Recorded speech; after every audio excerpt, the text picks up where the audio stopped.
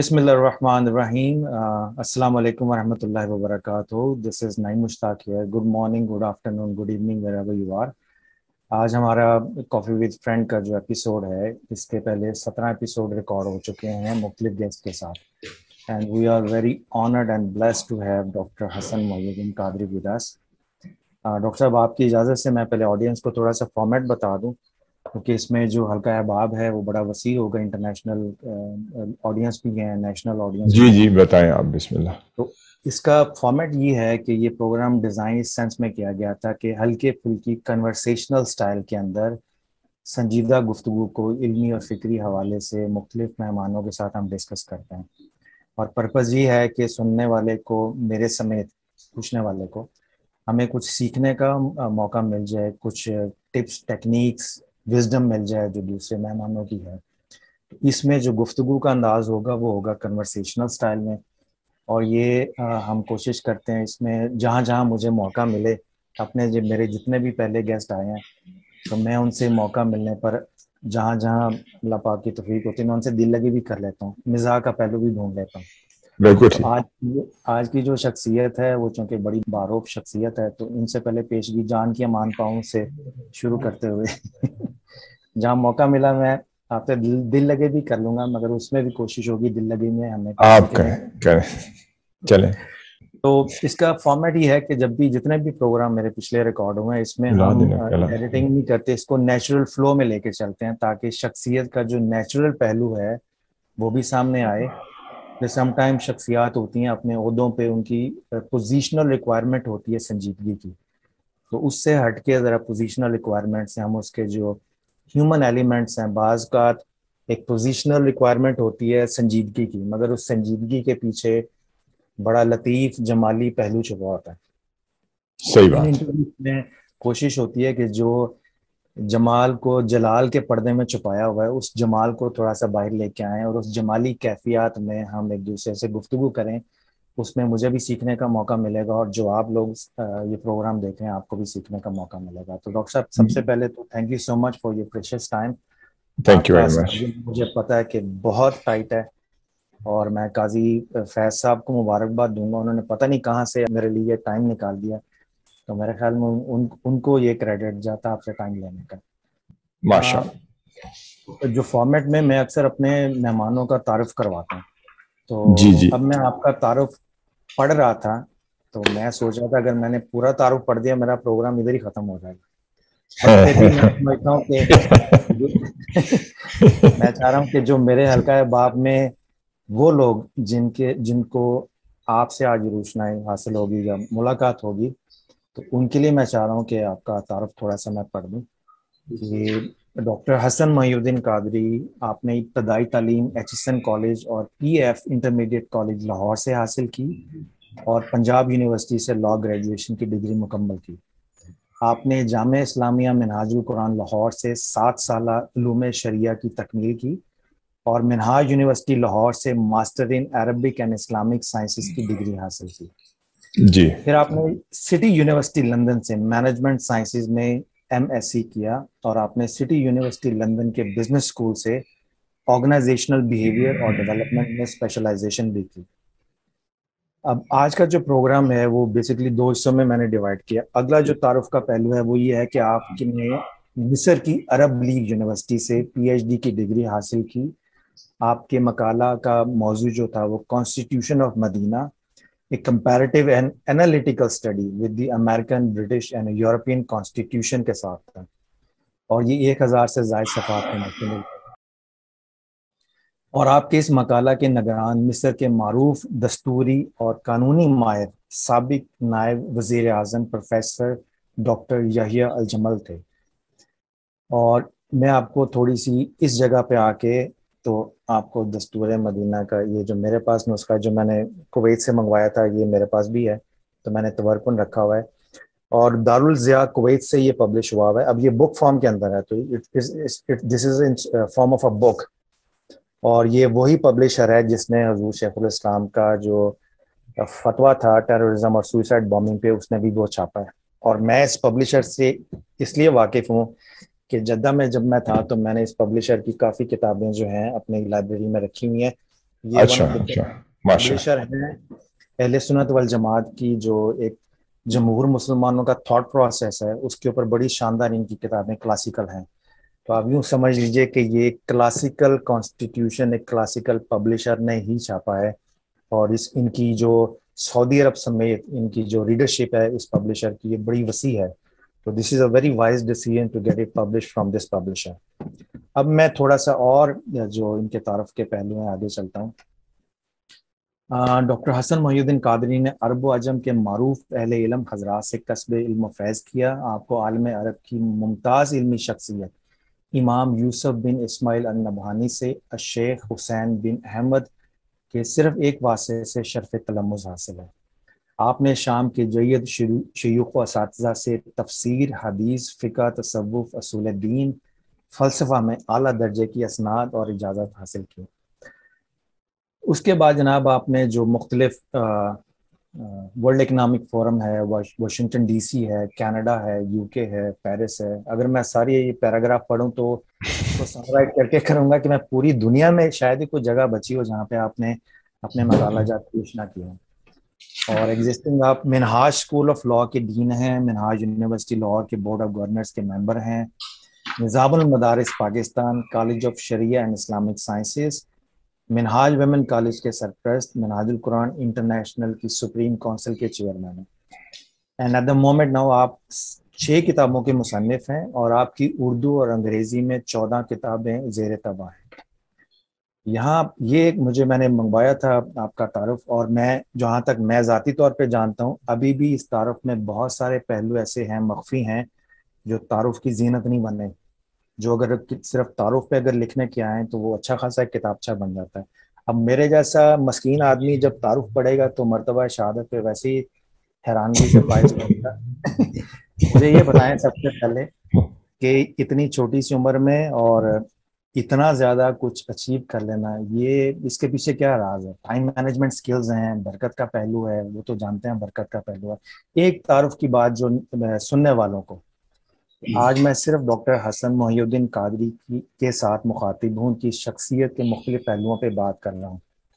ان کی نسبت کا ایک پہلو کہ یہ حضور شیخ-ال-اسلام پروفیسر ڈاکٹر محمد طاہر-ال-قادری کے بڑے صاحبزادے ہیں، فرزند ارجمند ہیں، اور میرے ایکس باس کے بڑے بھائی ہیں. تو یہ ہے کہ نسبتیں اتنی ہیں کہ میں صرف نسبت پہ جاؤں تو وہ فضیلت کے علیحدہ سے پہلو ہیں.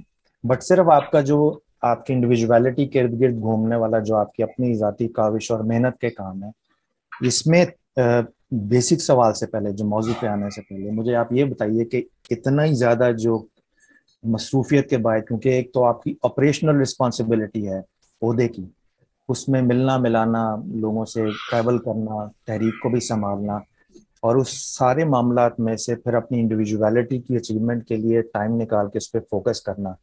تو یہ جو فوکس کا شارپ فوکس ہے، اس میں سٹریس بھی مینج ہو رہا ہوتا ہے، اس میں ٹائم بھی مینج ہو رہا ہوتا ہے، اس میں ٹوٹیلٹی آف لائف بھی مینج ہو رہی ہوتی ہے.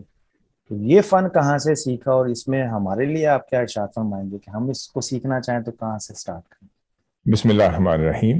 میں سب سے پہلے تو ڈاکٹر نعیم مشتاق صاحب آپ کا شکریہ ادا کرتا ہوں، اور آپ نے بڑے مختصر سے وقت میں کافی باتوں کا احاطہ کیا ہے، اور ایک خوبصورت سا ایک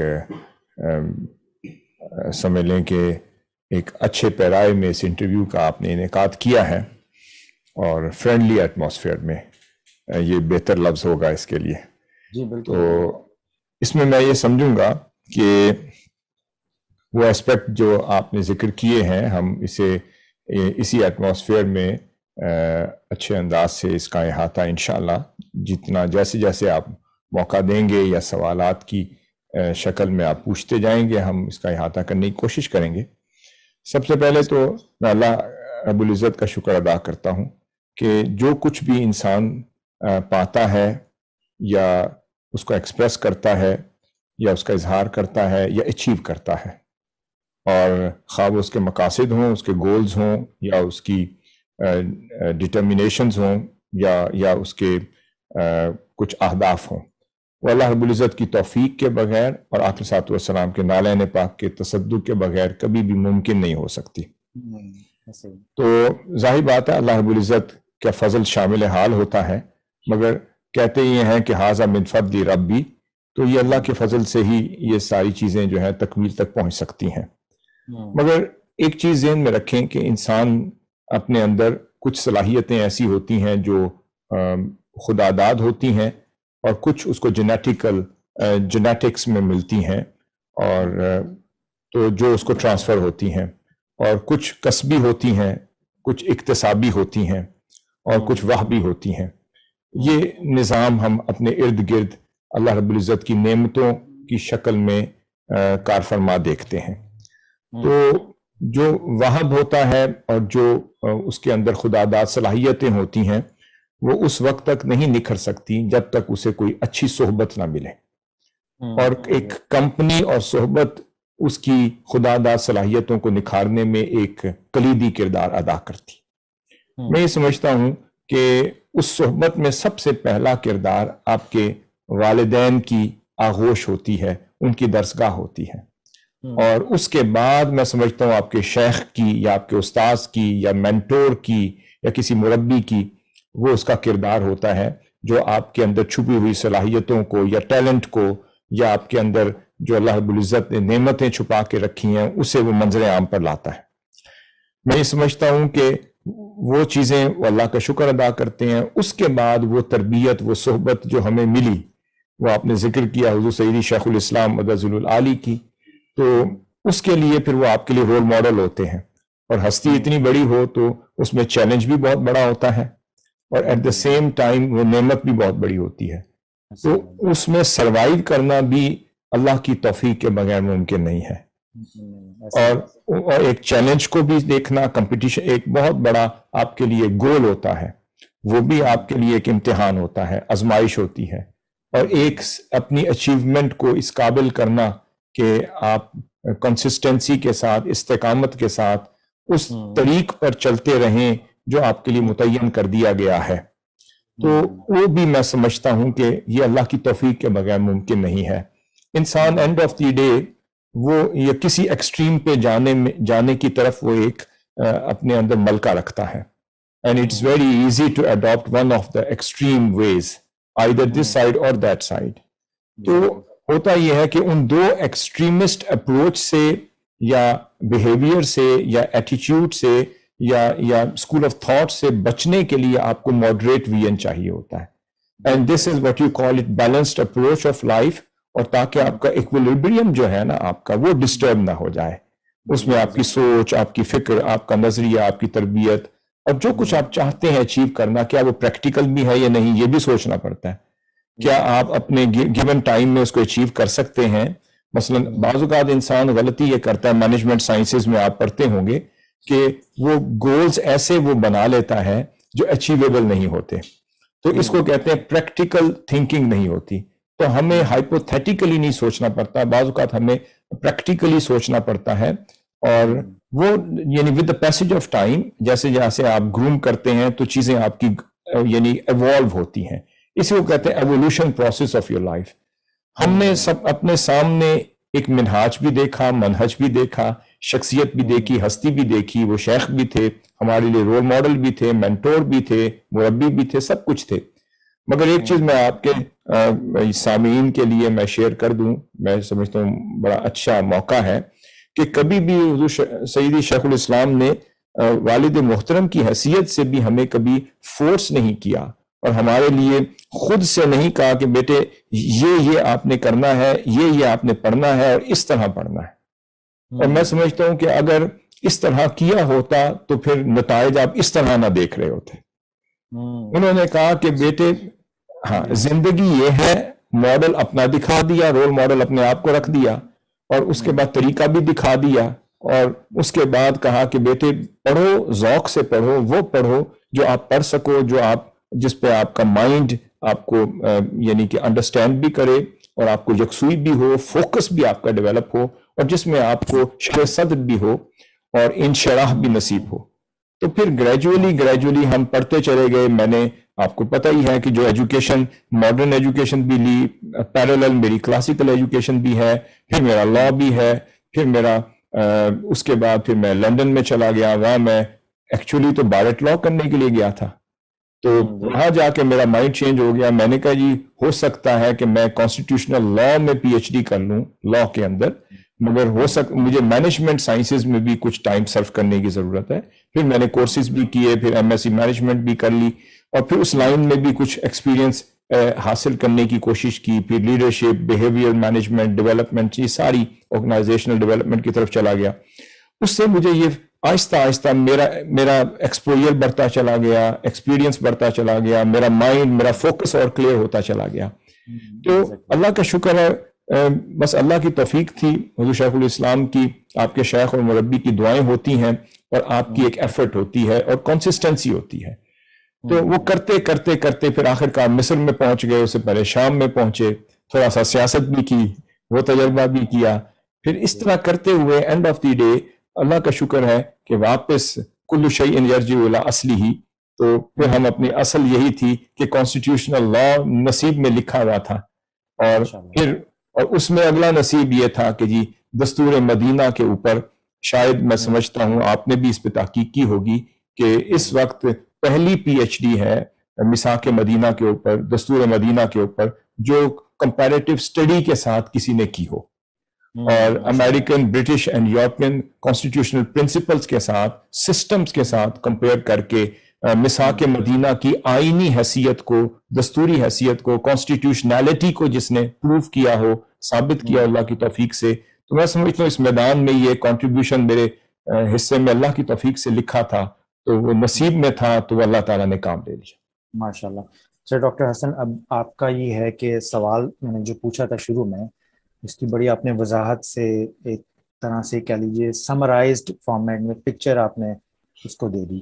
میں نے پکچر دے دی. ہاں، اگلا مہینہ حضور شیخ الاسلام کی برتھ ڈے کا ہے. ہاں جی.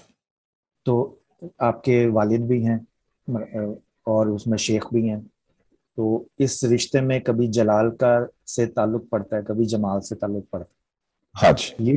یہ جو تفصیلات ہیں نا، یہ ہم آپ کی اجازت سے رکھتے ہیں اگلے مہینے کے لیے، تاکہ میں چاہوں گا کہ آپ نے جو حیثیت، یعنی کہ ان کا جو ایک گھر میں ماڈل ہے، اور ان میں والد کی حیثیت جو تربیت کے پہلو ہیں، ان تربیت میں جمال سے آپ نے بچنے کی کیسے، جمال سے فیضیاب ہونے کی کیسے کوشش کی، اور جلال سے بچنے کی کیا کیا کوشش کی. جی جی بالکل بالکل انشاءاللہ.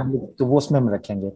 ابھی ہم آتے ہیں، جیسے آپ نے اپنی گفتگو کے آخر میں اپنے مساق مدینہ کے کانسٹیٹیوشن کے حوالے سے، تو میرا پہلا اس میں یہ سوال تھا کہ جب آپ اپنے پی ایچ ڈی کے تھیسس کے لیے کسی موضوع کا انتخاب کرتے ہیں، تو موضوع کے انتخاب میں بڑا سوچ بچار کا عمل دخل ہوتا ہے. بہت سارے موضوعات ہوتے ہیں، انسان سوچتا ہے کہ میں یہ موضوع کر لوں، یہ موضوع کر لوں.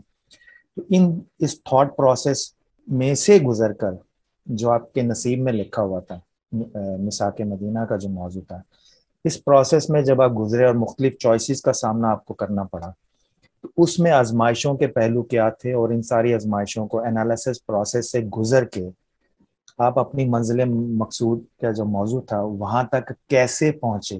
اس سفر کے دوران جو آزمائشیں تھیں، یا اس آزمائشوں میں جو آپ کو اللہ پاک کی طرف سے جو نوازشات ہوئی ہیں، میں یہ چاہ رہا ہوں کہ ہمارے جو پی ایچ ڈی اور ایم فل کے اسٹوڈنٹ ہیں، موضوع کی سلیکشن کو ایک پروسیس نہ سمجھیں. یہ بھی بڑا ڈیوائن پروسیس ہوتا ہے اگر اس میں بندہ کھو جائے تو. بالکل صحیح. آپ نے اس ڈیوائن پروسیس میں اللہ کی مرضی اور جو کہہ لیجیے اس کی جو ڈائریکشن تھی اس کو آپ نے پکڑ لیا، یا اللہ نے پہنچا دیا.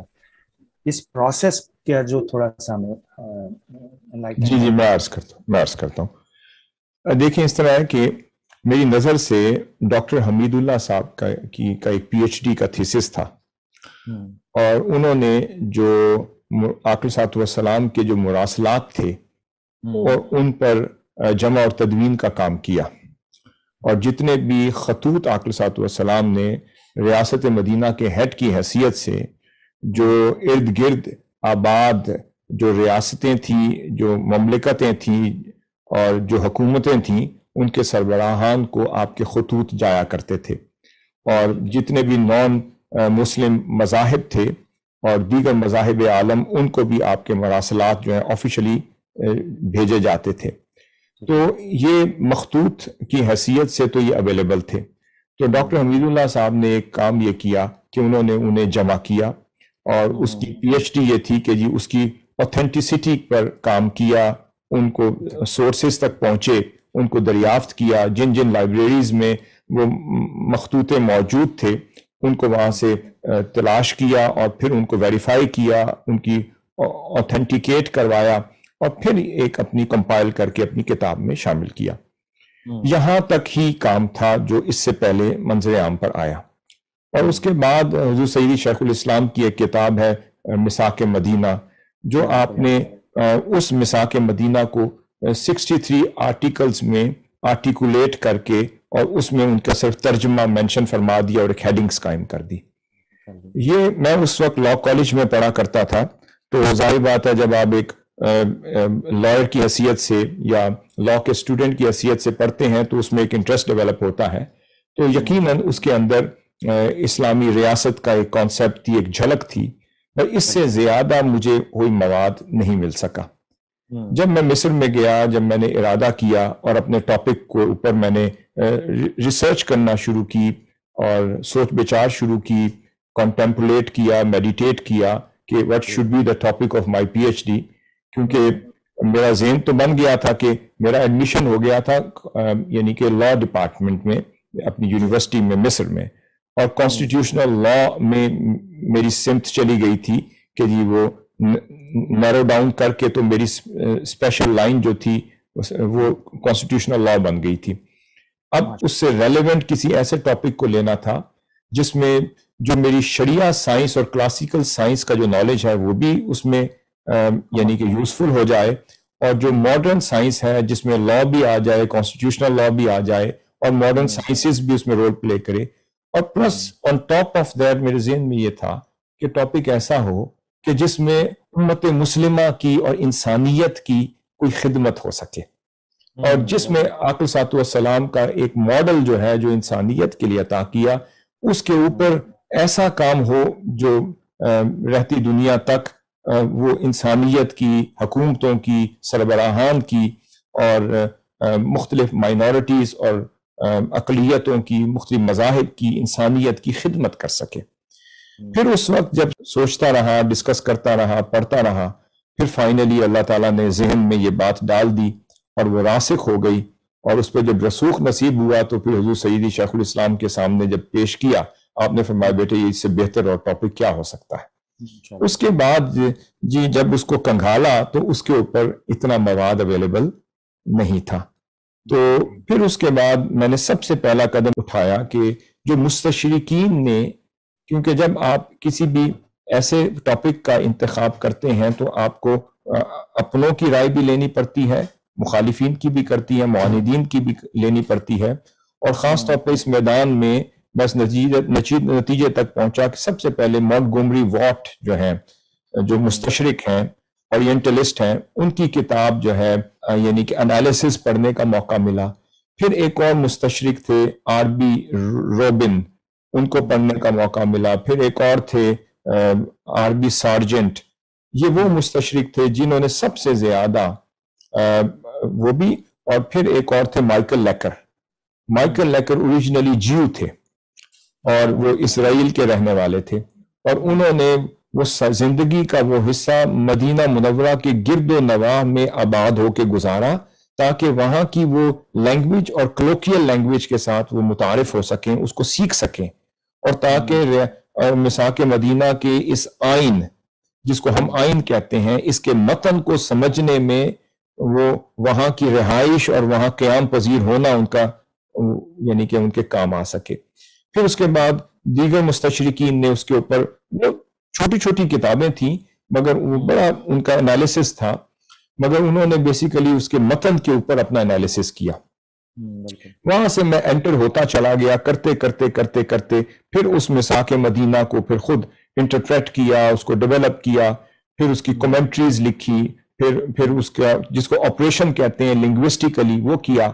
پھر اس کے بعد ہم نتیجے تک پہنچے کہ جی سب سے پہلے تو فاؤنڈیشن کو مضبوط کرنے کی ضرورت ہے, تو جو متن ہے اس کو آرٹیکولیٹ تو کر دیا, اب پھر جتنی کتب سیر ہیں، پہلے احادیث، قرآن مجید، میں آپ کو بڑی خوبصورت بات کہوں کیونکہ ابھی تو یہ عربک زبان میں ہے نا، تو اب یہ بیسیکلی ان قریب شاید چند مہینوں میں یہ انگلش میں اور اردو میں یہ باقاعدہ کتاب چھپ کے منظر عام پر آپ کے سامنے آ جائے گی انشاءاللہ تعالی۔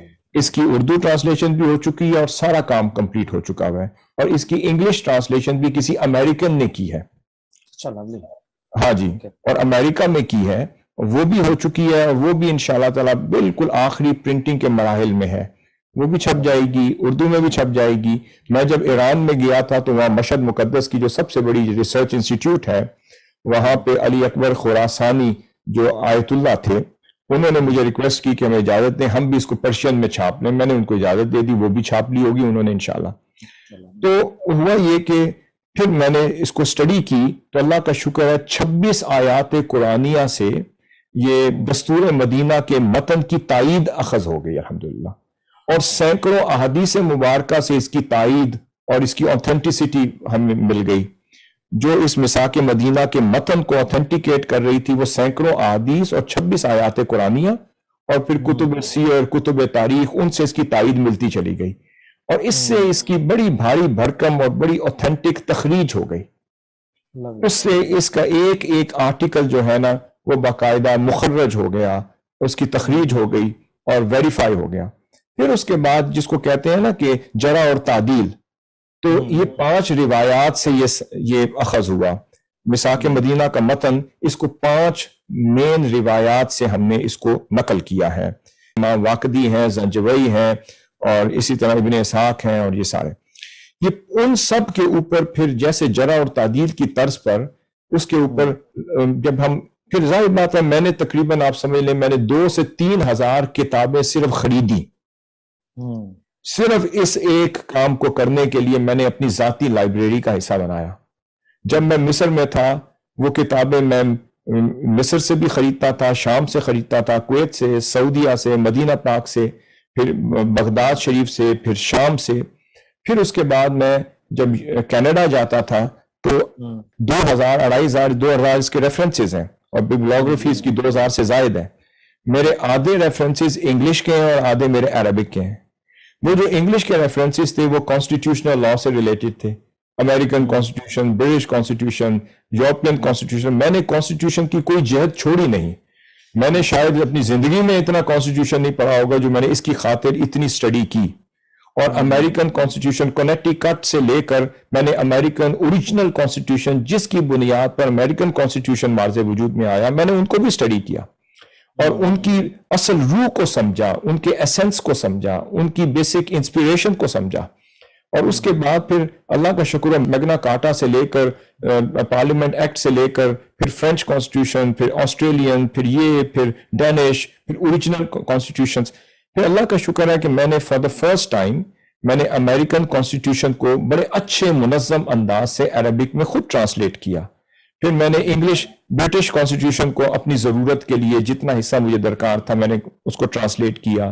پھر میں نے فرینچ کانسٹیٹیوشن کو کیا، پھر دنیا کے کانسٹیٹیوشنز کو کیا، پھر یورپین کیا، پھر اس کے بعد ان کی جو انٹرنیشنل ٹریٹیز تھیں، پھر جتنے ان کے مواد تھا وہ سارا انگلش میں تھا، and there was nothing available in Arabic. اور اللہ کا شکر ہے میری عربک ڈائریکٹ لینگویج جس میں نے یہ تھیسس لکھا ہے 1200-1300 صفحے کا، یہ میرا عربک تھی۔ تو سب سے پہلے جو آپ ہرڈل کہتے ہیں، مجھے پہلے عربک لینگویج کو اس لیول پر لے جانا تھا جس لیول پر آپ PhD لکھتے ہیں۔ اور وہاں جیسے آپ نے ذکر کیا میرے جو سپروائزر تھے وہ کانسٹیٹیوشنل لا کی پورے عرب ملک کی اتھارٹی تھے، اور انہوں نے اٹالین کانسٹیٹیوشن میں بھی مدد کی، انہوں نے فرینچ میں بھی کی، انہوں نے ایجپٹ کے کانسٹیٹیوشن میں کی، انہوں نے کئی ممالک کو، الجزائر جیسے کئی ممالک کو ان کے دستور بنا کر دیے، ان کا بہت بڑا نام تھا، تو اس لیے ان کے ساتھ تو میں بلف کر نہیں سکتا تھا۔ تو مجھے جینوئنلی مجھے ان کانسٹیٹیوشنز میں اترنا پڑا، ان کے اندر غوطہ زن ہونا پڑا، اور اللہ کا شکر ہے 4-4.5 سال جو میں رہا ہوں میں کبھی رات کو سویا نہیں۔ میرا معمول ہی یہی تھا، کیونکہ 2500 کتابیں میں نے خرید کے اپنی لائبریری میں رکھی ہوئی تھی، اور جہاں سے مجھے کوئی اتنا سا بھی کوئی جہت ملتی تھی جس کا تعلق دستور مدینہ یا ریاست مدینہ، آئین دستور مدینہ یا آقا صلی اللہ علیہ وسلم کی ریاست کا نظام، کیونکہ میں نے ہر چیز 10 سالہ حیات طیبہ کے ارد گرد ہی رکھی ہے. میں خلفائے راشدین کے دور میں بھی ایک مثال بھی نہیں نکالی. میں نے ہر کانسٹیٹیوشن آف مدینہ کو، پھر میں نے قبل از اسلام کی پوری ہسٹری مجھے کنگالنی پڑی. میں نے حمورابی کا، پھر بین النہرین ایک وہاں کی یعنی کہ وجود تھا، پھر رومن سیولائزیشن، پھر گریک سیولائزیشن، پھر ایجپشن سیولائزیشن، پھر اینشینٹ سیولائزیشنز، پھر حمورابی وغیرہ، یہ سومیرین سیولائزیشنز، ان سب کی میں ڈیپتھ میں گیا، ان کو اسٹڈی کیا، ان کا حق ادا کیا، پھر ادھر سے سمرائز کر کے ان سسٹمز کو لایا. کیونکہ میرے ذہن میں یہ تھا کہ میں پہلے یہ ثابت کروں کہ کیا یہ دستور ہے یا نہیں ہے، کیا یہ میثاق مدینہ کو آپ کانسٹیٹیوشنل حیثیت بھی دے سکتے ہیں یا نہیں. پھر میں نے پہلے کانسٹیٹیوشن کو سمجھا کہ وہ کیا ہوتا ہے، پھر اس کی کانسٹیٹیوشنالٹی کو ثابت کیا کہ کیا اس میں وہ سارے سیلینٹ فیچرز اور انگریڈینٹس ہیں جو کسی دستور کو دستور بناتے ہیں. وہ اللہ کا شکر ہے، میں نے میثاق مدینہ میں مور دین 100% اس میں وہ سارے سیلینٹ فیچر ثابت بھی کیے اور مجھے ملے بھی. پھر اس کے بعد کیا اسلام سے قبل کوئی ایسی ریاست تھی، کوئی ایسا وجود تھا کہ جہاں کوئی کانسٹیٹیوشنل ڈاکیومنٹ آپ کو مل سکے؟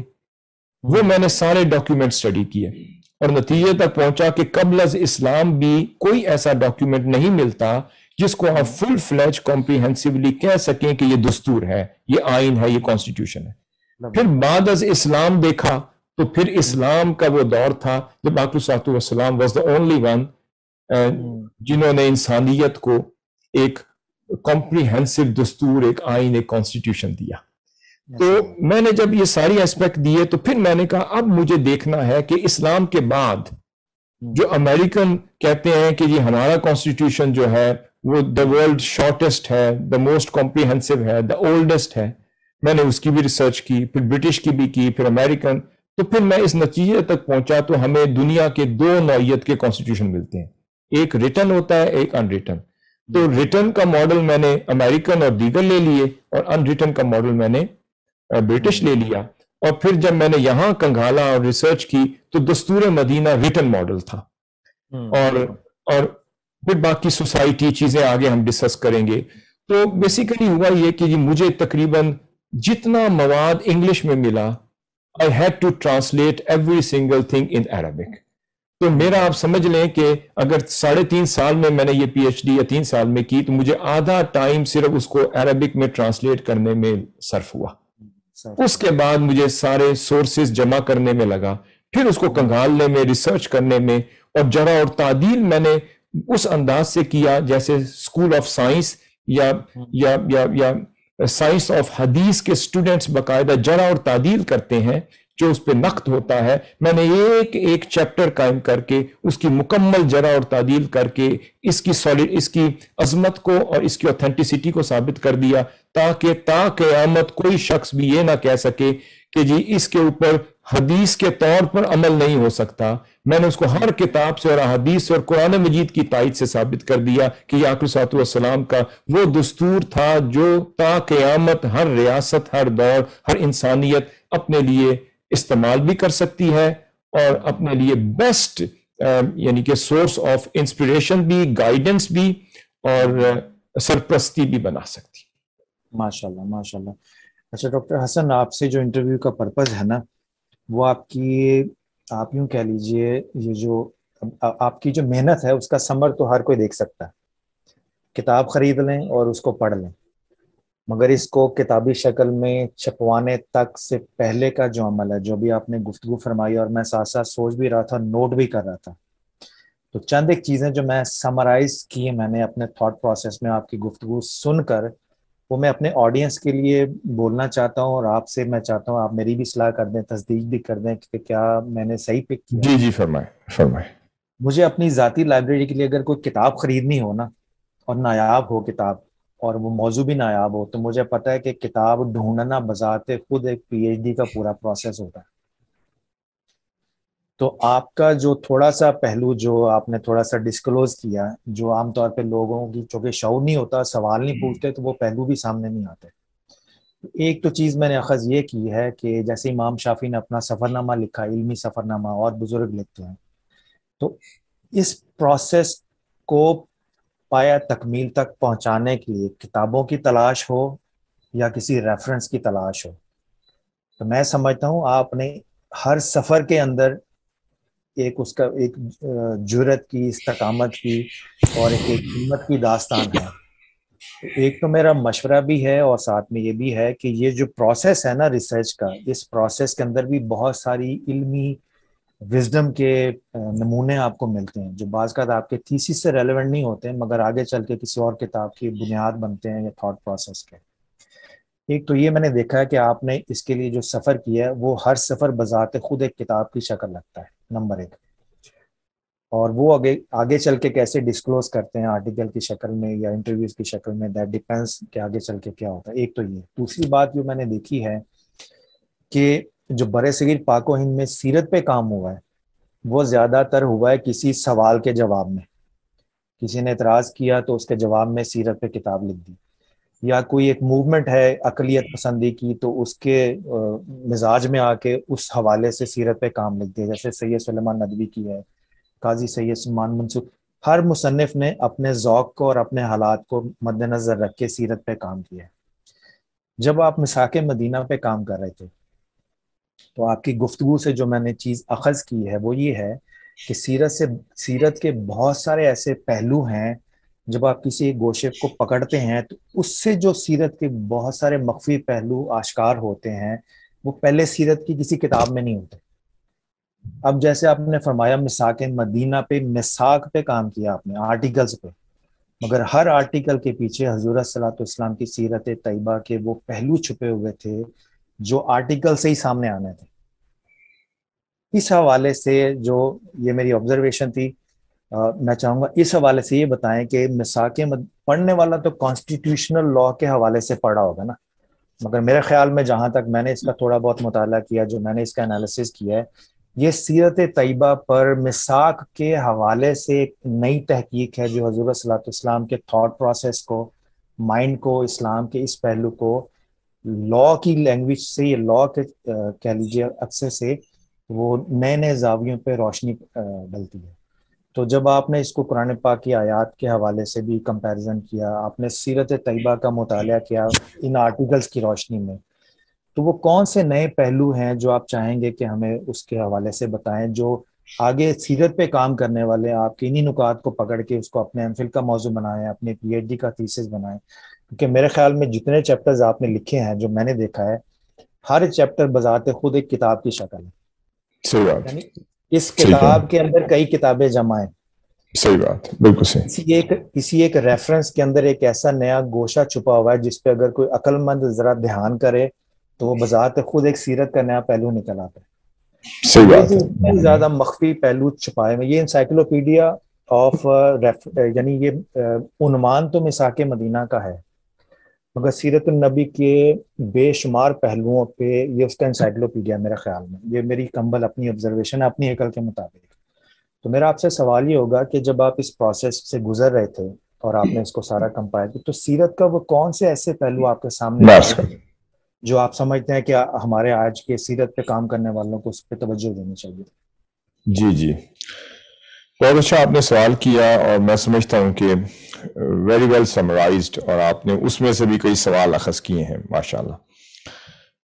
میں اس کو اس طریقے سے لوں گا کہ میں نے کچھ اسلام پر دو نقد اور اسلام پر کرٹیسزم کرنے والے لوگوں کو بھی بہت پڑھا۔ کبھی بھی آپ اچھے انداز سے کسی تھیسس کو ایڈریس کر ہی نہیں سکتے جب تک آپ ناقدین کو نہیں پڑھتے، اور ان کے نقد کو سامنے رکھ کر اس کے تناظر میں پھر آپ ایک پوری اس کا سٹرکچر ڈیولپ کرتے ہیں کہ میں نے سبجیکٹ کو بلڈ اپ کیسے کرنا ہے اور کن کن ٹاپکس کو ایڈریس کرنا ہے اور کون سی خدمت پیش کرنی ہے جو لوگوں کے عقائد کو، لوگوں کی سوچ کو، لوگوں کے انڈرسٹینڈنگ کو اور لوگوں کے نالج کو وہ درست کر سکے۔ سب سے پہلی بات جو میرے نالج میں آئی، جو کئی کتابیں پڑھی، جو وہاں کے بڑے بڑے مفکرین، محققین، جو مصر میں تو آپ کو کہتے ہیں وہ زمین ہی بڑی زرخیز ہے، الازہر کی سرزمین، اور میں الازہر کے پروفیسرز کے ساتھ ہی بہت زیادہ انٹریکشن تھا میرا ہمیشہ۔ وہ ہمیشہ یہ کہتے تھے کہ جی اسلام میں اور آقا صلی اللہ علیہ وسلم نے کوئی ریاست کا ماڈل نہیں دیا، اور آقا صلی اللہ علیہ وسلم نے صرف پرنسپلز دیے ہیں۔ اور پرنسپلس کو امپلیمنٹ نہیں کیا، اور امپلیمنٹ کر کے اس کو باقاعدہ ایک کانسٹیٹیوشنل گورنمنٹ ایز سچ جیسے ہم آج کے دور میں دیکھتے ہیں، جو امریکن گورنمنٹ ہے، برٹش ہے، یورپین ہے، جو ماڈل آج ہمیں پنپتا ہوا نظر آتا ہے، اسلام نے یہ ماڈل نہیں دیا. اور یہ ماڈلز تو جا کے خلفائے راشدین کے دور میں ڈیولپ ہوئے ہیں، اور پھر جا کے قرون وسطیٰ میں جا کر، اور پھر کارڈووا میں، اسپین میں جا کر، پھر یہ منسٹریز، یہ ڈپارٹمنٹس، یہ ڈیولپمنٹس، یہ پھر یہ شکلیں بنی ہیں. تو آقا صلی اللہ علیہ وسلم نے تو صرف قواعد اور ضوابط دیے ہیں اپنی احادیث مبارکہ کی صورت میں. یہ ایک بہت بڑا کویسچن بھی تھا اور اسلام کے اوپر اٹیک بھی تھا. میں نے پھر جب اس کو ایڈریس کیا، اور پھر اس کے بعد ایک اور سوال اٹھتا تھا، ایک یہ سوال جو میں نے کر دیا، ایک اور سوال تھا کہ اسلام اور سیاست دو الگ چیزیں ہیں. پھر ہر جگہ مستشرقین کے ہاں، یعنی کہ ناقدین کے ہاں، خواہ وہ اسلامک کریٹکس ہوں یا نان مسلم کریٹکس ہوں، ان دونوں کا یہ سوال تھا کہ جی سیاست الگ ہے، اسلام الگ ہے. تو اس لیے اسلام کا سیاست میں کیا کام ہے، اور سیاست کو اسلام کیا سمجھے. یہ ایک سیکنڈ کویسچن تھا. پھر اس کے بعد تیسرا سوال یہ تھا کہ مائنورٹیز کی کیا کیا حقوق تھے، اختیارات تھے، ان کی کیا ڈگنیٹیز تھیں، ان کو آقا صلی اللہ علیہ وسلم نے ان کو کیا کیا حقوق دلوائے کہ وہ مائنورٹیز تا قیامت ان کو کوئی اور طاقت، کوئی اور ہستی وہ حقوق نہیں دے سکتی جو آقا صلی اللہ علیہ وسلم نے دی. یہ تیسرا ایک سوال تھا. چوتھا سوال یہ تھا کہ آقا صلی اللہ علیہ وسلم نے یعنی کہ صحابہ کرام کو سے 2 ہجرتیں کروائیں. ایک ہجرت تھی جو حبشہ کی طرف آپ نے حکم دیا کہ صحابہ کرام حبشہ کی طرف ہجرت کر کے چلے جائیں. وہ نجاشی کی سرزمین تھی. وہ حبشہ میں صحابہ کرام ابسینیا بھی گئے، وہاں بھی ہجرت ہوئی. اب دوسری ہجرت جو ہے وہ یثرب کی سرزمین کی طرف ہو رہی ہے. اب میرے ذہن میں سوال اٹھا اس سٹڈی کے دوران کہ بھئی ابسینیا کی سرزمین کو آقا صلی اللہ علیہ وسلم نے کیوں نہیں چنا؟ وہاں ریاست مدینہ کیوں نہیں بنی؟ وہاں ریاست کا وجود کیوں نہیں آیا؟ اس کو آپ نے اسلام کا ہیڈ آف سٹیٹ کیوں نہیں بنایا؟ دارالخلافہ کیوں نہیں بنایا؟ وہاں تو حالات زیادہ سازگار تھے، اور نجاشی تو پرو مسلمز بھی تھا، پر امن بھی تھا، اور آقا صلی اللہ علیہ وسلم کے لیے اتنے جذبات اور احساسات بھی رکھتا تھا، اور آخر کار وہ مسلمان بھی ہو گیا، اور اس کے لیے غائبانہ نماز جنازہ بھی پڑھی گئی. تو پھر وہاں پر اگر ریاست قائم ہو جاتی تو پھر اتنی مشکلات نہ ہوتی، آسانی سے ہو جاتی. تو آقا صلی اللہ علیہ وسلم نے اسے چھوڑ کر یثرب کی سرزمین، اور یثرب جو ہے وہ عربی زبان میں اسے کہتے ہیں بیماریوں اور وباؤں کا اماج گاہ. اچھا. بیماریوں اور وباؤں کی اماج گاہ کو یثرب کہتے ہیں. اب وہاں پر کیا ہوتا تھا کہ جی وہاں پر تو یہود مدینہ اور یثرب کے رہنے والی جو مائنورٹی تھی، اگر آپ انسائکلوپیڈیا بریٹانیکا نکالیں یا مختلف انسائکلوپیڈیاز، وہ آپ کو بتاتے ہیں کہ 8,000 سے اوپر تعداد وہاں پر مائنورٹیز کی تھی، وہ یہود مدینہ کی تھی، اور دیگر مذاہب سے تعلق رکھنے والی مائنورٹیز کی تھی. اور 3,000 ساڑھے 3,000 4,000 یا اس سے لگ بھگ جو تھے وہ مسلمانوں کی تعداد تھی، جس میں اوس تھے، خزرج تھے، انصار تھے. اب آقا صلی اللہ علیہ وسلم وہاں کیوں تشریف لے گئے؟ The job would have been very easy and comfortable to go to Abyssinia and form a government over there. تو آقا صلی اللہ علیہ وسلم نے اتنا ڈیفیکلٹ ٹریک کیوں اڈاپٹ کیا؟ تو بات یہ سمجھ آئی کہ وہاں آقا صلی اللہ علیہ وسلم تو اس سرزمین پر امن لے کر آئے تھے جہاں پر خون ریزی ہوتی تھی، بربریت تھی، ظلم تھا. جس سرزمین کو امن کی ضرورت تھی، آقا صلی اللہ علیہ وسلم سب سے پہلے امن اور اخوت اور بھائی چارے کا پیغام لے کر تشریف لے گئے. اور آپ نے ڈیموکریٹیکلی کس طریقے سے اس کو کنڈکٹ کیا کہ پہلے بیعت عقبہ اولا کے ذریعے سے اپنے کچھ ریپریزنٹیٹیوز بنائے اور ان کو بھیج دیا، پھر بیعت عقبہ ثانیہ ہوئی، ثالثہ ہوئی، اور پھر آپ نے اپنے نمائندگان 12 نقبا بنا کے آپ نے بھیج دیے، اور 73 لوگ آپ کے ید اقدس پر مسلمان ہوئے. پھر آہستہ آہستہ آپ کا پیغام، وہ امن پر مبنی پیغام، اس معاشرے میں پھیلنا شروع ہو گیا. اور وہاں جنگیں بواس ہوا کرتی تھی، وہ لڑتے تھے، مرتے تھے، اور نسلاً بعد نسلاً ایک دوسرے کا خون کرتے تھے. تو جنگ و جدال تھا، بربریت تھی، بچیوں کو زندہ درگور کر دیا جاتا تھا، نہ اس معاشرے میں ہیومن رائٹس تھے، نہ ویمن رائٹس تھے، نہ اس میں کوئی انسانیت تھی، نہ قدریں تھیں، اور نہ پھر آپس میں کوئی ہیومینیٹیرین ازم تھا وہاں پر۔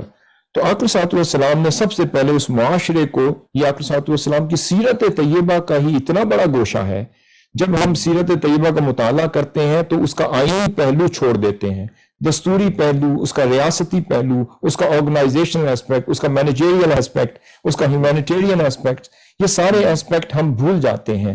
پھر اس کا ایکیڈیمک اسپیکٹ، پھر اس کا لیجسلیٹو اسپیکٹ، پھر اس کا جوڈیشل اسپیکٹ، اور پھر اس کا ایڈمنسٹریٹو اسپیکٹ۔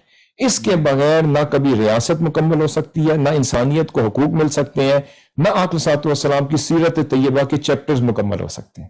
تو آپ سمجھ لیں کہ ریاست مدینہ کا یہ آئین مساق مدینہ کے ذریعے سے آقا صلی اللہ علیہ وسلم کی سیرت طیبہ کا وہ پہلو جس نے انسانیت کو انسانیت کا درس دیا، جس نے انسان کو اس کے حقوق سے آگاہی دلائی، جس نے مائنورٹیز کو برابری کے ساتھ رہنے کے آداب سکھائے، اور جس نے میجورٹی کو مائنورٹی کو اپنے ساتھ لے کر ایکویلٹی اور ایکویٹی کے ساتھ لائف گزارنے کے اسلوب سکھائے، جس نے اس عورت کو جس کو زندہ درگور کر دیا جاتا تھا اس کو جو ہے عزت کے ساتھ معاشرے میں رہنا سکھایا۔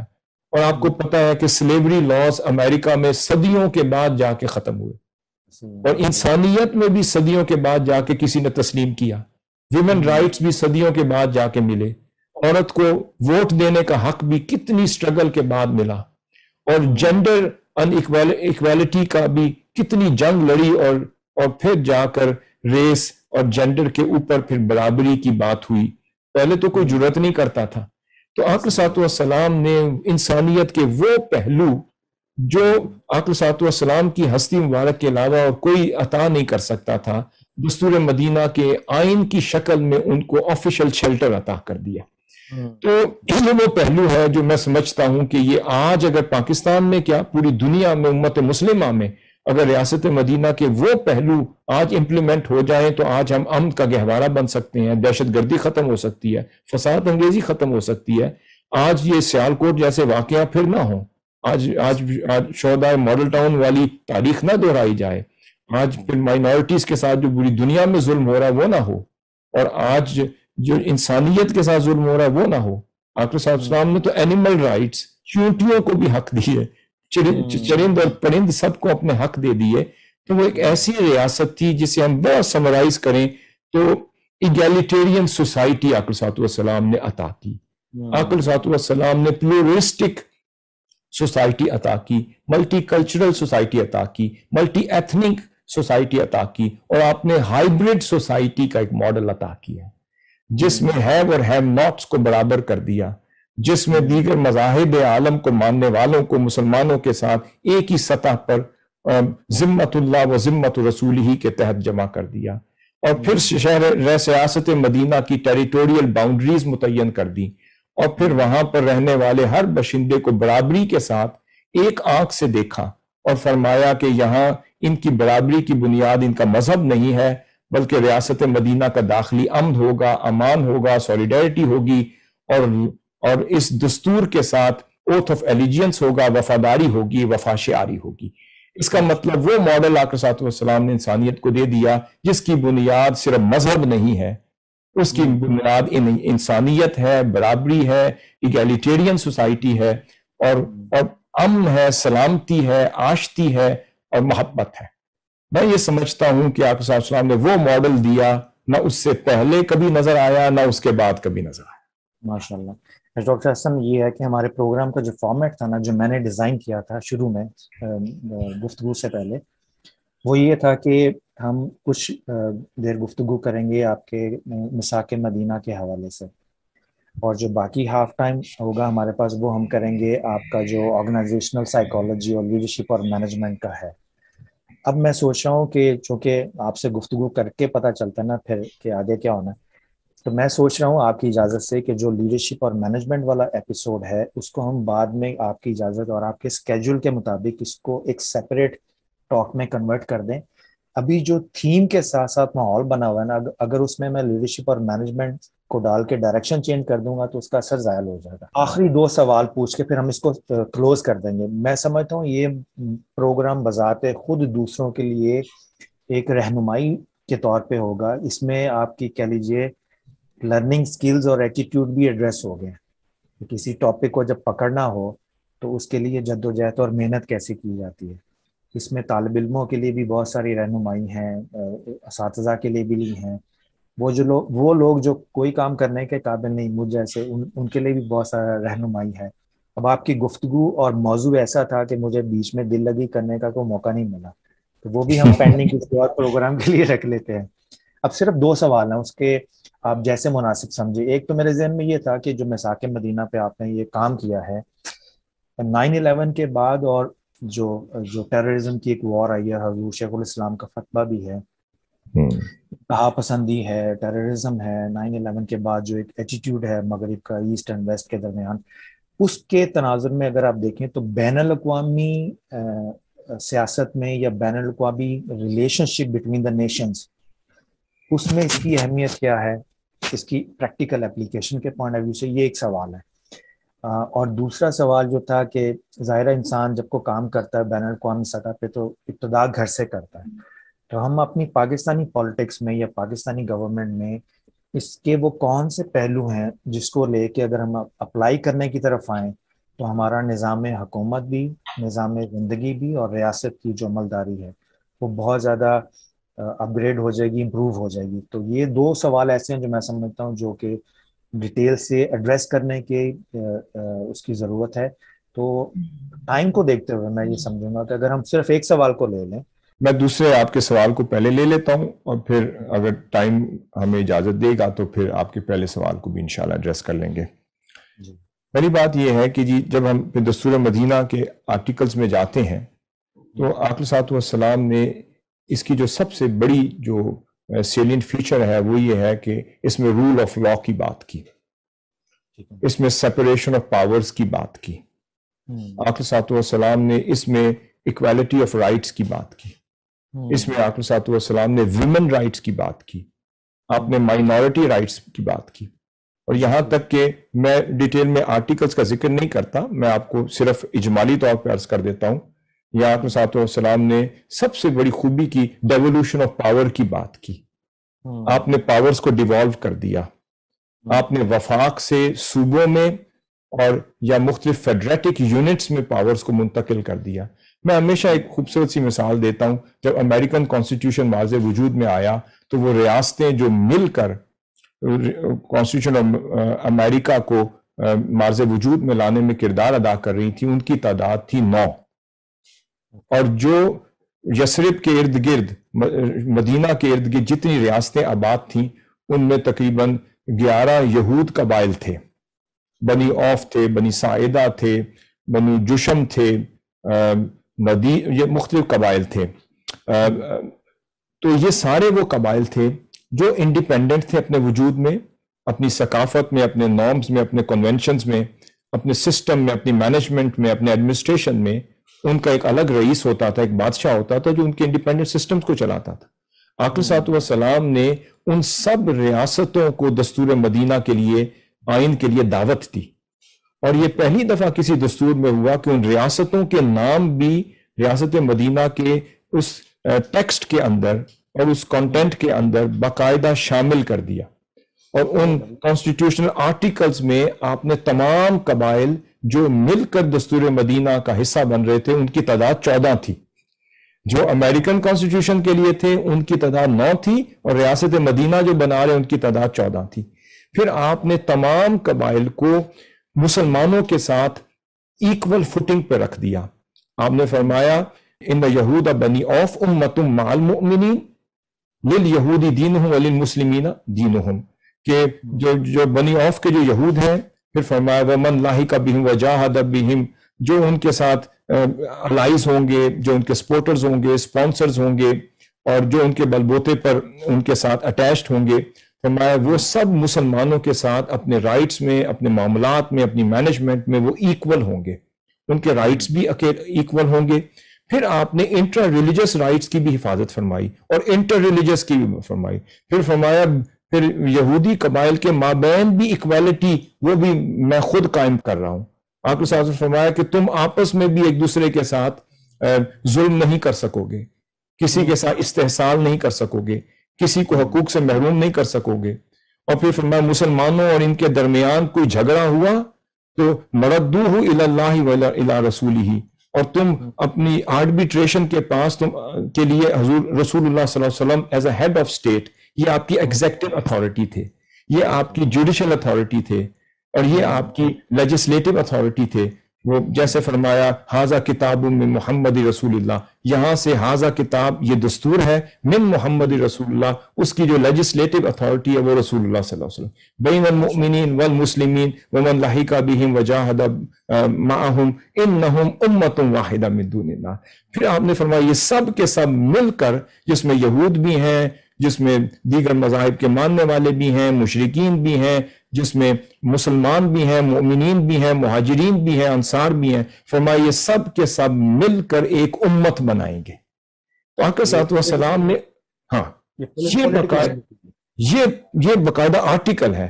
آپ نے فرمایا یہ سارے مذاہب مل کر ایک یونٹی فارم کریں گے. تو فرسٹ ٹائم جیوگرافیکل نیشن وجود میں آئی, ایک پلورسٹک سوسائٹی وجود میں آئی, اور ان کو ایک یونٹی کا درجہ ملا. فرمایا کہ یہود, نصارہ, سارے مذاہب کے ماننے والے, ان کے الائز اور مسلمان مل کر ایک امت ہوں گے. آج سب سے پہلے ہمیں سمجھنے کی ضرورت ہے کہ آقا صلی اللہ علیہ وسلم کے ہاں امت کا کانسیپٹ یہ ہے, for the sake of internal piece and سولیڈیرٹی of the state of مدینہ, جو قبائل مل کر, جو ریاستیں مل کر جو اوتھ آف ایلیجینس لیں گی for the sake of unity of ریاست مدینہ, وہ امت کہلائے گی. آقا صلی اللہ علیہ وسلم نے ان کو امت بنا دیا. اس کے بعد فرمایا ان کے مال کی حفاظت بھی ہمارے ذمے, ان کی عزت, آبرو, ڈگنیٹی, ہر شے کی حفاظت ہمارے ذمے. اور پھر ایک اور آرٹیکل میں فرمایا کہ ان کو ڈیوالو کر دیا. فرمایا کہ جو بھی یہود قبائل ہوں گے وہ اپنا خون بہا, اپنی دیت, اپنا رینسم, اپنی بلڈ منی, اپنے سسٹم, اپنے مینجمنٹ, ایڈمنسٹریشن, وہ اپنے قوانین کے مطابق, اپنی کنونشن کے مطابق, اپنی کسٹمز کے مطابق, اپنے نارمز کے مطابق وہ آزاد ہوں گے. اس میں ریاست مدینہ کا وفاق مداخلت نہیں کرے گا. اس کا مطلب صوبائی خود مختاری بھی حضور صلی اللہ علیہ وسلم نے عطا کر دی. آج یہی تو مسائل ہیں ہمارے یہاں. آقا صلی اللہ علیہ وسلم نے ان کو اٹانومس لوکل باڈیز کا پورا سسٹم, ایڈمنسٹریٹو سسٹم میں انڈیپینڈنٹ کر دیا. پھر فرمایا کہ دفاع مدینہ کے لیے سب برابر ہوں گے. For the sake of ڈیفense of مدینہ ساری ریاستیں مل کر دفاع کریں گی. اگر باہر کا دشمن حملہ آور ہوگا سب دفاع کریں گے. یہی میں بات کروں, اگر کوئی مالی آنکھ سے ریاست مدینہ کو دیکھے گا ساری ریاستیں مل کر ڈٹ کے اس کا جواب دیں گی. پھر آپ نے role of, sorry to interrupt you, ہم یہ کہہ سکتے ہیں وہ دیٹ واز جس طرح ہم یونائٹڈ اسٹیٹس آف امریکہ بولتے ہیں, تو ہم یہ کہہ سکتے ہیں یونائٹڈ اسٹیٹس آف میں نے فیڈریٹک یونٹ, یہ فیڈریٹک یونٹ سے باقاعدہ یہ ریاست مدینہ تھی باقاعدہ, جیسے امریکہ کی 9 ریاستیں تھیں یا 14 ریاستیں تھیں, اور یہ یونائٹڈ اسٹیٹس آف مدینہ آپ کہہ سکتے ہیں, ریاست مدینہ. تو یہ فار دا فرسٹ ٹائم وہ ماڈل آیا, اور آقا صلی اللہ علیہ وسلم ہیڈ آف اسٹیٹ تھے, آپ سمجھے رئیس الدولہ تھے, آپ president of the state of مدینہ تھے, اور یونانیمسلی ایگریڈ اپون تھے, اس میں سب کا ایگریمنٹ تھا. اور اس کے بعد ایک بڑی خوبی کی بات ہے, لا اینڈ آرڈر پہ کوئی کمپرومائز نہیں تھا. آقا صلی اللہ علیہ وسلم نے فرمایا اگر ریاست مدینہ کا, سب سے پہلے آپ نے فرمایا ریاست مدینہ کے کسی بڑے قبیلے کا بیٹا بھی اگر ظلم کرتا ہے, وائولیشن کرتا ہے, ایگریشن کرتا ہے, ٹیررزم کرتا ہے, یا کسی بھی انلیگل کام میں انوالو ہوتا ہے, تو ساری ریاستیں مل کر اس شخص کے خلاف یک زبان ہو کر اس کا مقابلہ کریں گے, خواہ وہ کسی بڑے قبیلے کے بڑے باپ کا بیٹا ہی کیوں نہ. اتنی بڑی آقا صلی اللہ علیہ وسلم نے یہ آرٹیکل عطا کر دیا. اس کے بعد رول آف لا اس سے بڑھ کر نہیں ہو سکتا. آپ نے فرمایا اگر کوئی, پھر آپ نے ایک اور حق دیا, آپ نے سلیوری لاز امریکنز آج تک جان نہیں چھڑا سکے, برٹش کے ہاں وہ جنگ جاری رہی, اقوام عالم کے ہاں یعنی سلیوری لاز کے اوپر ان کو لانے میں ہچکچاہٹ رہی, اور وہ کبھی فیصلہ نہ کر سکے کہ ان کو بھی حق دیں. آقا صلی اللہ علیہ وسلم نے فرمایا میری ریاست مدینہ کا ایک ادنا سا شخص، یعنی ایک غلام بھی اگر کسی کو اسائلم دیتا ہے، اس کا اسائلم ریاست مدینہ کا اسائلم ہوگا۔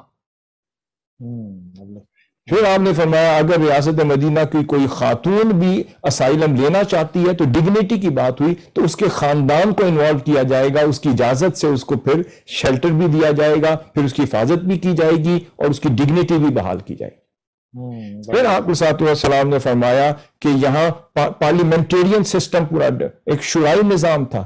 آپ نے فرمایا ساری ریاستیں آپس میں مشاورتی امور میں سب برابر ہوں گے، اگر کسی کو کوئی مشورہ دینا چاہیں گے وہ لیں گے، کوئی مشورے کی بات ہوگی سب لیں گے، مگر اپنے مالی امور میں وہ انڈیپینڈنٹ ہوں گے، اخلاقی امور میں سب ایک ہوں گے، اپنے موریلٹیز میں سب ایک ہوں گے، اخلاقیات میں، امن میں، داخلی امن میں سب ایک ہوں گے۔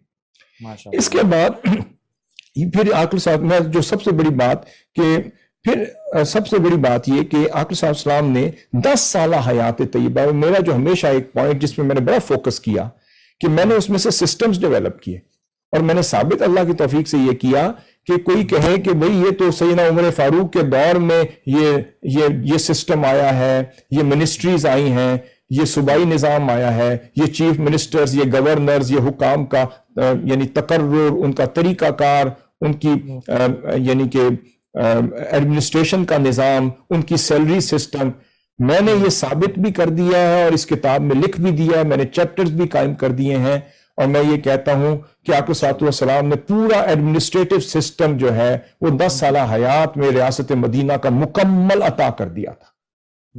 ہر شعبے کی منسٹریز بھی قائم کر دی تھی، آفیشل سیکریٹریز یعنی صوبائی سیکریٹریز بھی قائم کر رہے تھے، پروونشل سیکریٹریٹ بھی قائم کر دیا تھا، ایجوکیشن کا سیکرٹری الگ، ڈیفنس کا سیکرٹری الگ، یعنی کہ فائنانس کا سیکرٹری الگ، اس کی منسٹری بھی الگ قائم کر دی تھی، اس کا منسٹر بھی الگ تھا۔ اور آقا صلی اللہ علیہ وسلم کے دور میں 2 وزیر تھے آفیشل، ایک سیدنا عمر فاروق رضی اللہ عنہ، ایک سیدنا ابوبکر صدیق رضی اللہ عنہ، اور کیسر اور کسرا کی حکومتوں کے ہاں ان کی کتابوں میں لکھا گیا تھا، اور وہ جانتے تھے کہ آقا صلی اللہ علیہ وسلم کے جو 2 وزیر ہیں، ایک ابوبکر صدیق ہیں اور ایک سیدنا عمر فاروق رضی اللہ عنہ۔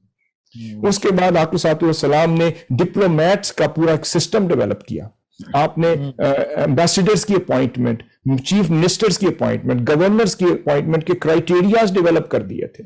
پھر میں نے اس میں منشن کیا ہے کہ کس کس گورنر کو آقا صلی اللہ علیہ وسلم نے کہاں کہاں گورنر بنا کر بھیجا۔ آپ نے یالا بن امیہ تمیمی کو جوند کا گورنر بنایا، قیس بن مکشوع کو صنعاء کا گورنر بنایا، اور سعد بن عبداللہ کو جرش کا، ہمدان کا، مکہ مکرمہ کا، اسید بن ابو العاص کو گورنر بنایا۔ یعنی کہ میں نے 20 مثالیں دے دی ہیں، میں نے سارے گورنرز کے نام لکھ دیے ہیں، میں نے چیف منسٹرز کے نام لکھ دیے ہیں۔ پھر آپ صلی اللہ علیہ وسلم نے ان کا کرائیٹیریا بنایا، ان کی فرمایا کہ ان کا کرائیٹیریا یہ ہوگا کہ وہ علم میں، معرفت میں، قابلیت میں، صلاحیت میں، حیثیت میں، تجربے میں، یہ ان کا کرائیٹیریا تھا۔ پھر فرمایا کہ اگر ان کی ایکسپرٹیز اور کیپیبلٹی کے مقابلے میں اگر مالی طور پہ کمزور ہوں گے تو حیثیت اور کیپیبلٹی کو ترجیح دی جائے۔ پھر آپ صلی اللہ علیہ وسلم ان گورنرز کی سیلریز مقرر کرتے تھے۔ آپ نے باقاعدہ وہاں پر صحابہ کرام جو تھے، مکہ کے جو گورنر تھے، ان کے 2 درہم یومیہ کی سیلری مقرر کی، ان کی منتھلی سیلریز مقرر کر دی۔ آپ نے ان کی پینشن کا سسٹم دے دیا، ان کی گریچوٹی کا سسٹم دے دیا۔ آپ نے فرمایا کہ اگر کوئی گورنر فوت ہو جائے حکومت کے دوران تو اگر کوئی قرض چھوڑ کر جائے گا تو ذمہ داری ریاست کی، اگر کوئی وراثت چھوڑ کے جائے گا تو وہ اس کی اولاد کا حصہ۔ پھر آپ نے اس ریاست مدینہ میں باقاعدہ میں آپ کو بتاؤں اقربا پروری کو ختم کر دیا۔ سیدنا عباس رضی اللہ تعالیٰ حضور صلی اللہ علیہ وسلم کی بارگاہ میں آئے، آپ کے چچا تھے۔ آپ نے کہا کہ یا رسول اللہ ہر کسی کو گورنر بنا رہے ہیں، اور یمن تک اور بحرین تک اور ہر طرف گورنرز اپوائنٹ کر دیے تھے۔ یہ میں کہہ رہا ہوں آپ صلی اللہ علیہ وسلم کے دور کی اپوائنٹمنٹس ہیں۔ اور پھر سیدنا عباس رضی اللہ تعالیٰ نے کہا حضور مجھے بھی گورنر بنا دیں۔ آپ نے فرمایا یا اما رسول اللہ صلی اللہ العافیہ فی الدنیا والآخرہ، اے رسول اللہ کے چچا جان آپ کو صرف یہی کہوں گا اللہ سے دنیا اور آخرت کی عافیت مانگے، یہ گورنری آپ کے لیے نہیں ہے۔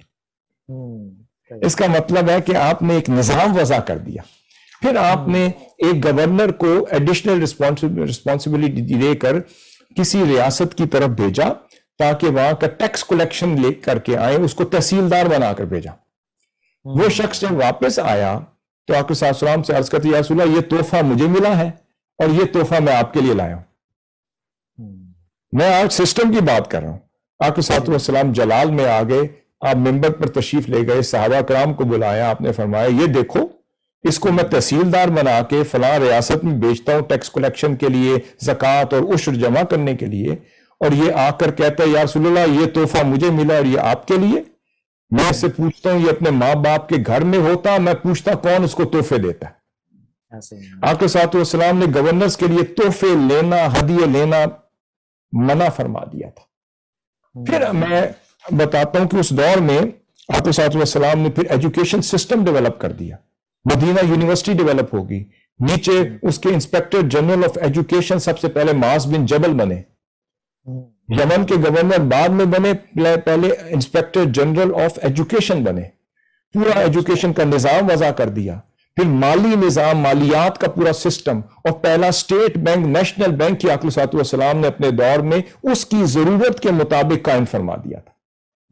وہاں پورا ریکارڈ ہوتا، اس کے دفتر، اس کا ریکارڈ، اس کی رجسٹریشن ہوتی کہ کہاں سے مال آ رہا ہے، کدھر خرچ ہو رہا ہے، اس کا پورا اندراج ہوتا۔ پھر بیت المال کا پورا سسٹم ڈیولپ ہو گیا، وہاں سے پھر قرض دی، پھر وہ لوگوں کی امداد ہوتی، لوگوں کے حقوق ان تک پہنچائے جاتے، ان کی خون بہار ریاست مدینہ جو پے کرتا تھا، ان کا جو یعنی رینسم منی جو پے کرتا تھا، وہ کہاں سے کرتا تھا؟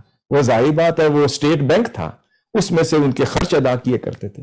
پھر فرمایا کوئی ریاست مدینہ میں اگر کوئی ریاست مالی طور پر دب جائے یا ڈیٹ میں چلی جائے یا مقروض ہو جائے، اور اگر یعنی کہ معاشرتی طور پر یا اپنی روایات کے مطابق کوئی ریاست اس کی مدد نہیں کرنا چاہتی، تو فرمایا تو ریاست مدینہ اس کی مدد کرے گی۔ اس کا مطلب اسٹیٹ لون کا بھی ایک سسٹم، تاکہ اس ریاست، چھوٹی سی ریاست یا چھوٹے سے صوبے کو اگر وہ مقروض ہو جائے تو اس کو فیسیلیٹیٹ کرنے کا سسٹم بھی آقا صلی اللہ علیہ وسلم نے عطا کیا۔ اس کے بعد پھر پوری کفالت کا ایک نظام، اس کو کہتے ہیں اجتماعی کفالت، آقا صلی اللہ علیہ وسلم نے عطا کی، اور اس میں کوئی تقسیم نہیں تھی، کوئی امتیاز نہیں تھا، never ever on the basis of religion, کریڈ، ethnic back ground, اس کی بنیاد پہ نہیں، صرف فیصلہ یہ تھا کہ کیا یہ ریاست مدینہ کا باشندہ ہے، سٹیزن ہے یا نہیں، اس کی بنیاد پہ اس کو حق ملتا تھا۔ اب وہاں پر ایک مثال دینے لگا ہوں کہ ایک خاتون نے اپنے بیٹے کو حضور صلی اللہ علیہ وسلم کے پاس بھیجا اور کہا کہ جاؤ، وہ ریاست مدینہ کے ہیڈ ہیں، رئیس ہیں، اور تمہارے بدن پر اپنا جسم ڈھانپنے کے لیے کپڑا بھی نہیں ہے۔ تو ماں نے بیٹے سے کہا جاؤ حضور سے کہو کہ مجھے کپڑا دے دیں، لباس دے دیں، قمیص دے دیں۔ وہ بچہ آقا صلی اللہ علیہ وسلم کی بارگاہ میں حاضر ہوا، یا رسول اللہ میرے پاس قمیص نہیں ہے، قمیص دے دیں۔ آپ نے فرمایا اس وقت تو میرے پاس نہیں ہے، جب میرے پاس ہوگی تو میں تمہیں بلوا کر دے دوں گا۔ اس کے بعد وہ بچہ گھر چلا گیا۔ اس کی ماں نے کہا کہ جاؤ بچے، دوبارہ جاؤ اور رسول اللہ صلی اللہ علیہ وسلم سے کہو کہ جو آپ نے تو پہنی ہوئی ہے نا، حضور آپ نے تو پہنی ہوئی ہے۔ وہ بچہ واپس آیا اور آ کر کہتا ہے کہ میری ماں کہہ رہی ہے رسول اللہ آپ نے تو پہنی ہوئی ہے، وہی دے دیں۔ آقا صلی اللہ علیہ وسلم اسی وقت گھر مبارک تشریف لے گئے اور آپ نے اپنی قمیص مبارک اٹھا کر اس بچے کو دے دی، یہ تیرا حق ہے، لے جا۔ صحابہ کرام بیان کرتے ہیں آقا صلی اللہ علیہ وسلم کے پاس اس کے بعد کوئی اور قمیص پہننے کو نہ تھی۔ اذان ہو گئی اور سارا دن گزر گیا، آقا صلی اللہ علیہ وسلم جماعت کروانے کے لیے باہر نہ تشریف لا سکے۔ جب صحابہ کرام پریشان ہوئے، جا کے پوچھا تو پتہ چلا کہ یہ ہے رسول اللہ صلی اللہ علیہ وسلم۔ اپنی قمیص اتار دی اور دوبارہ پہننے کے لیے قمیص نہ تھی، تو کیا ہوا؟ اپنا حق ادا کر دی۔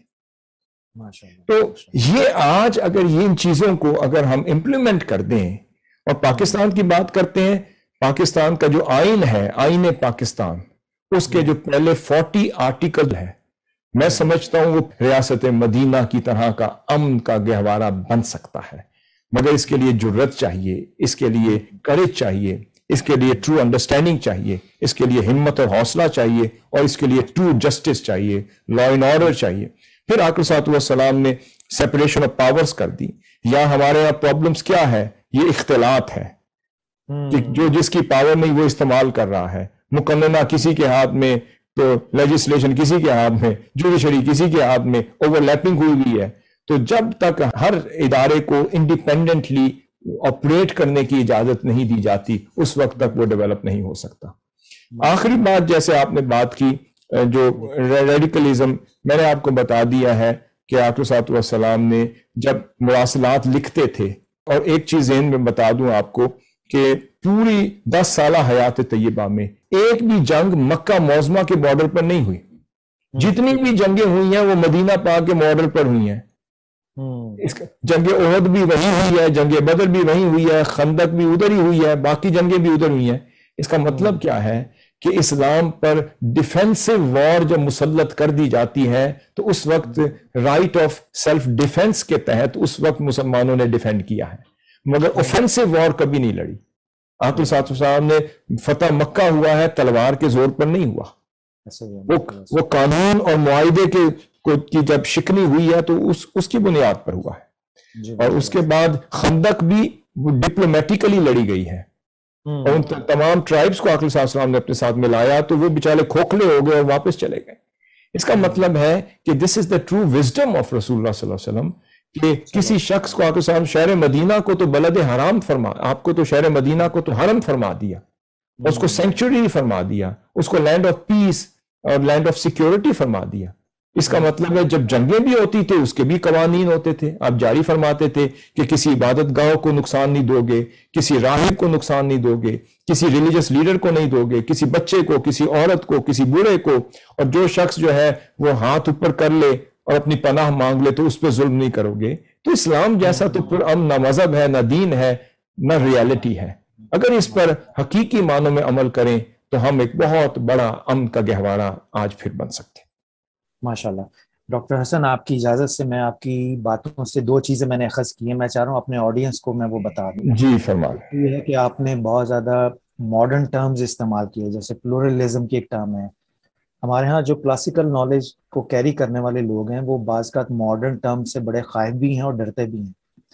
میرا خیال ہے جہاں تک میں نے آپ کا یہ پڑھا ہے دستور مدینہ کا، اگر ماڈرن ٹرمز کی کو کلاسیکل ٹرم سے لنک کر کے اس پہ کانسیپچل ہے تو اس کے لیے بھی یہ تھیسس بڑا شاندار ہے، کیونکہ اس میں ماڈرن ٹرمینالوجی کو جس طرح سے آپ نے کلاسیکل نالج کے ساتھ لنک کر کے بیان کیا ہے تو ایک بک آف کانسیپٹ بھی بن گئی ہے یہ، نمبر 1.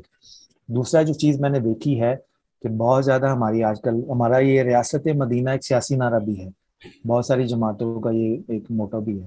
تو میں دیکھتا ہوں کہ جہاں پہ بہت زیادہ گورنمنٹل انسٹیٹیوشن مل کے اس کے خد و خال ڈیولپ کرنے کی کوشش کر رہے ہیں، آپ نے وہ گورنمنٹ کے انسٹیٹیوشنل کام کو تنہ تنہا اس بک میں آلریڈی کر کے دے دیا ہے، بس صرف نیت کی ہے یا لینے کی ہے. تو میں سمجھتا ہوں ان کا بہت زیادہ قیمتی وقت بچ جائے گا اگر وہ تھوڑا سا ادھر بھی دھیان کریں، کیونکہ میں نے اس کو اپنے انداز میں پڑھا ہے، میرا ایک اپنا ایک کریٹیکل انداز ہے، اس انداز سے دیکھا ہے. تو بہت مزہ آیا آج آپ کی گفتگو سے. اپنے آڈینس کو یہ بتانا چاہوں گا کہ آپ نے اس انٹرویو میں دیکھا ہوگا کہ ڈاکٹر حسن گفتگو کرتے گئے اور میں نے انٹرپٹ نہیں کیا. اس کی مین وجہ یہ ہے کہ یہ کمرشل انٹرویو نہیں ہے. کمرشل انٹرویو میں میزبان کی مجبوری ہوتی ہے کہ اس نے تھوڑا سا انٹرپٹ کر کے اپنی پریزنس کو بھی اسٹیبلش کرنا ہوتا ہے. تو یہ انٹرویو تھا ان لوگوں کے لیے جو کچھ سیکھنا چاہتے ہیں، جو ایکسپلور کرنا چاہتے ہیں. اور میں مزاحاً اپنے دوستوں سے کہتا ہوں کہ میری سیریز ہے کافی وتھ فرینڈز میں، اس میں 2 کیٹیگری ہیں. ایک چھوٹے بھائی جان والی کیٹیگری ہے، ایک بڑے بھائی جان والی کیٹیگری ہے، جس کو میں کہتا ہوں یہ چھوٹے بھائی جان ہیں میرے ساتھ اور یا یہ بڑے بھائی جان ہیں میرے ساتھ. ایک اس میں کیٹیگری ہے خاص و خاص کی. تو آج خاص و خاص کیٹیگری میں یہ پہلا انٹرویو تھا میرا جو آپ کے ساتھ تھا، اور میری کوشش تھی ایک تو یہ ہے کہ میں آپ کے یعنی بعض کا انسان نسبت کے سائے میں اس طرح سے ہوتا ہے کہ اس کی اپنی انڈیویجویلٹی نظر نہیں آتی، نسبت حاوی رہتی ہے. تو آپ کے اوپر جو نسبت کا فیض ہے وہ اتنا کہہ لیجیے گہرا اور حاوی ہے کہ میں چاہ رہا تھا اس میں سے انڈیویجویلٹی نکال کے ڈاکٹر حسن کو لوگوں سے متعارف کرواؤں کہ اپنی انڈیویجویلٹی میں انہوں نے اپنی نسبت سے اور اپنے شیخ سے اور اپنے والد محترم سے کتنا فیض حاصل کیا ہے اور آگے میدان کھولا ہوا ہے. تو میں سمجھتا ہوں کہ آج کے انٹرویو سے مجھے بہت کچھ سیکھنے کا موقع ملا ہے. اور آپ کے تھیسس پہ مختلف اینگل سے بات ہوگی کہ اس کو صرف ایک موضوع کا تھیسس نہ سمجھیں، یہ انسائکلوپیڈیا آف کانسیپٹس ہے، اور سیرت النبی صلی اللہ علیہ وسلم کی بہت سارے شخصی پہلوؤں پر مساک مدینہ کے دروازے سے جب داخل ہوں گے تو آپ کو سیرت النبی کے بہت سارے مخفی پہلو آشکار ہوں گے. تو سیرت انشاءاللہ. النبی انشاءاللہ.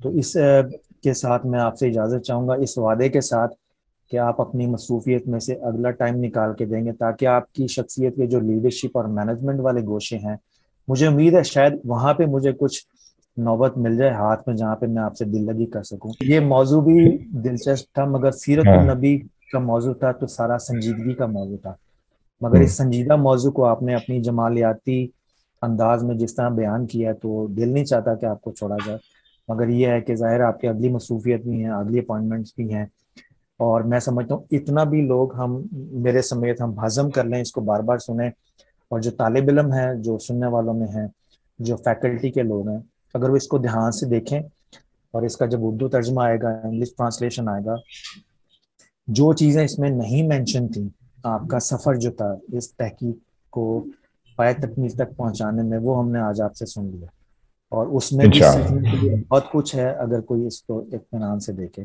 تو میں آپ کی انشاءاللہ. اجازت کے ساتھ سب سے اجازت مانگوں گا اور آپ کا شکریہ ادا کروں گا سب کی طرف سے، اپنی طرف سے بھی، کہ آپ اپنا قیمتی وقت دیا، اور انشاءاللہ آئی ہوپ کہ ہم نیکسٹ کسی ایپیسوڈ میں آپ کے ساتھ دوبارہ حاضر ہوں گے.